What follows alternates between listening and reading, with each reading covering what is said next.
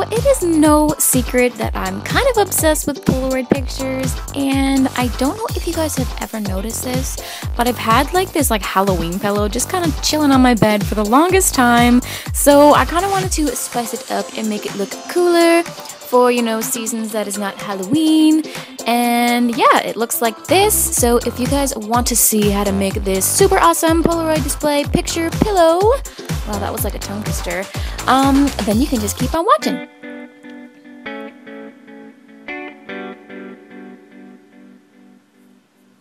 So of course, the first thing that you need is a pillowcase, and I had to actually make mine because I couldn't find one anywhere for a body pillow. The second thing you need is some transfer paper, and I just used some dark ones from Target. And the last thing is you need a black permanent marker. Well, I guess it doesn't have to be black, but it needs to be permanent. So the first thing we need to do is actually make our pictures look like Polaroid pictures, because we're not actually using Polaroid pictures. So yeah, there's two ways to do this, and the first way is you just want to pop open to Google, if that even makes sense, and look up Polaroid PNG. Then you can just kind of look through those and find one that you like and pop it right into Microsoft Word. And then you can just put your picture in there and make sure you right click on it, click on Wrap Text, and then click on Tight. And then make sure you do that for the Polaroid picture as well, because that will enable you to just kind of move it around and layer them, so you can just drag your picture up in behind the Polaroid picture. And then you can just adjust it and shrink it and crop it and do whatever you like until you're happy with it. And then once you're happy with how it fits in the picture, you can just crop out the edges so there's none coming off of the Polaroid, I guess. And then you're done. You just need to keep doing that with all of your pictures. Now the second way I find a lot more fun and a lot more easy. I have this app on my phone. It's called Polomatic. Unfortunately, it is not free though. That's why I did two different ways to do this. But yeah, you can either take a picture right in Polomatic, or you can import a picture. So you can just go to your camera roll and you can find a picture that you like and click on it and select it. Then you can just put it into Polomatic, and it kind of like pops it out like a Polaroid and develops it, which is so cool. I think it's just so much fun. And yeah, then you can just go through the filters, and there's lots of different ones. You can make it look old, you can make it like black and white and all kinds of fun stuff.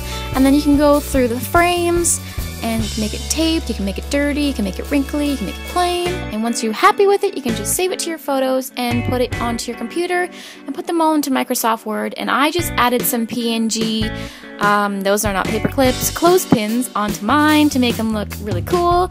And then you can just print them out onto your paper. Then you just want to cut all those bad boys out, and make sure you cut them right to the edge of the picture, because that way it'll turn out better once you iron it onto your pillowcase. So once you're done cutting, they should all look a little something like this. Then you can just grab your pillowcase and just kind of lay the pictures out how you want them, so that you know exactly how you want them when you start ironing them on. And then you can just grab your permanent marker and start drawing your line. And once you're done with that, then you can just head on over to your ironing board and start ironing on your pictures. And it might be different depending on what kind of paper that you use, so make sure you're following the instructions there. And yeah, then once you're done, you can just put it on your pillow, and basically you're done. And it looks super cool, and I'm so happy with it. I hope you guys like it. And yeah.